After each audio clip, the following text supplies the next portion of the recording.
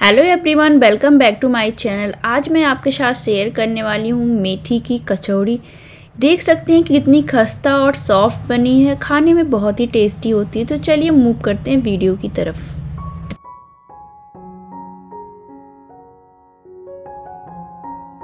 तो यहाँ पे मैंने 1 कप मेथी लिया, इसे अच्छे से क्लीन करके इस तरह से फाइनली कट कर लिया है। आपको इस बात का ध्यान रखना है कि स्टेम बिल्कुल भी नहीं यूज़ करना, सिर्फ लीफ को यूज़ करना है और उसको इस तरह से कट करना जिससे कि वो बहुत ही छोटे छोटे पीसेस में दिखे।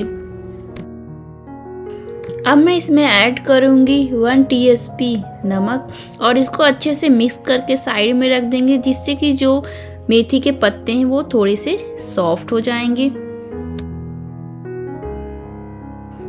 यहाँ पे मैंने लिया एक ग्राइंडिंग जार और इसके अंदर ऐड करूँगी लहसुन की 7-8 कलियाँ, 2 मिर्च आप अपनी टेस्ट के अकॉर्डिंग डाल सकते हैं। फाइनली चॉप्ड 1 टोमेटो,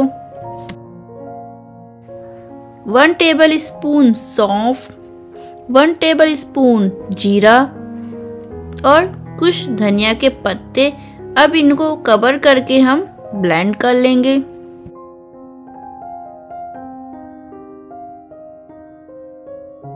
तो कुछ इस तरह का पेस्ट जो है रेडी करना है।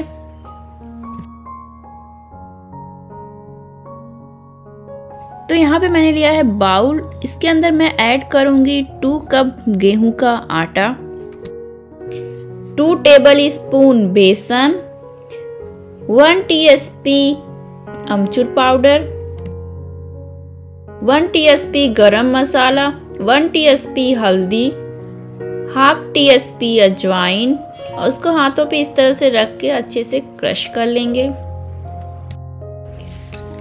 और मेथी के पत्ते जिसे साइड में रखा था नमक मिला के, उसको इसमें ऐड कर देंगे।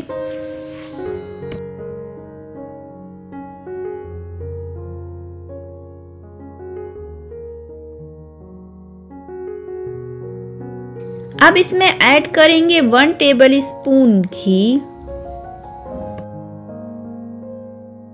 अब सभी चीजों को आपस में अच्छे से मिक्स कर लेंगे। अब इसमें ऐड करेंगे जो हमने पेस्ट रेडी किया था, उसको इसके अंदर डाल के इसको भी इसके साथ अच्छे से मिक्स कर लेंगे। अब इसे हमें डो की तरह रेडी करना है। जिस तरह से हम कचौड़ी बनाते हैं नॉर्मल, उसी तरह का आटा हमें लगा के रेडी कर लेना है। अब इसमें थोड़ा थोड़ा वाटर ऐड करूँगी और इसे मिक्स करते हुए डो फॉर्म में लाऊंगी।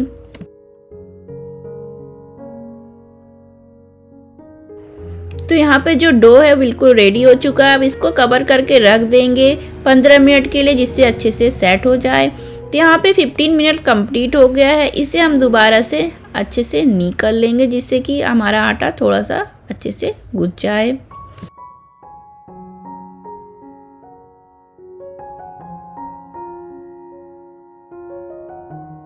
अब इसे हम 2 पार्ट में डिवाइड कर लेंगे और फिर एक पार्ट को लेके अच्छे से खूब मसल लेंगे, जिससे कि वो आटा जो है सॉफ्ट हो जाए।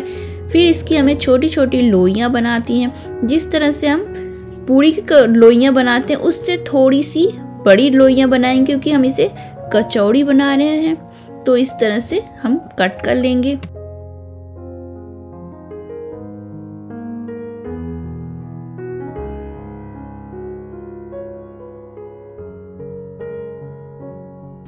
तो इस तरह से लोइयों को मसल करके सॉफ्ट कर लेंगे।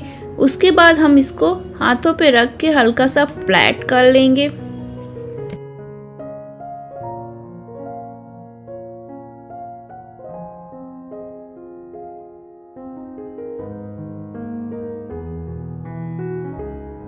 अब इसमें थोड़ा सा ऑयल ऐड करेंगे और इसे ब्रश की हेल्प से सभी में अच्छे से स्प्रेड कर देंगे, जिससे कि इनको बेलते समय ये स्टिक ना हो और ये अच्छे से सॉफ्ट बने रहें। बेलना स्टार्ट करेंगे तो इस तरह से पहले थोड़ा सा फ्लैट कर लेंगे। उसके बाद इसे आपको प्रेशर देते हुए किनारों पे दबाना है। बीच में इसको बिल्कुल नहीं प्रेस करना है, किनारों से प्रेस करते हुए इसे बनाना है। इस तरह से सबको रेडी कर लेंगे। तो यहाँ ऑयल जो है अच्छे से गर्म हो चुका है, तो इसे हम फ्राई कर लेते हैं। इसको डाल के इसमें अच्छे से हम इस तरह से प्रेस करेंगे। जब एक तरफ से अच्छे से हो जाए तब इसे टर्न करके दूसरी तरफ पलट लेंगे।